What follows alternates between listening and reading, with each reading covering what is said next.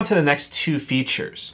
The government likes that a CBDC will be programmable money and that it will provide transparency in money flows.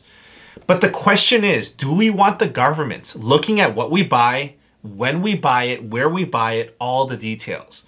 Because that's a type of transparency that a CBDC will provide to the governments. The government says that we need, or they need, more transparency because it will help them to collect more tax dollars by catching tax evaders. It'll stop money launderers and illegal activities. And they also like the fact that money, so the CBDC will be programmable money.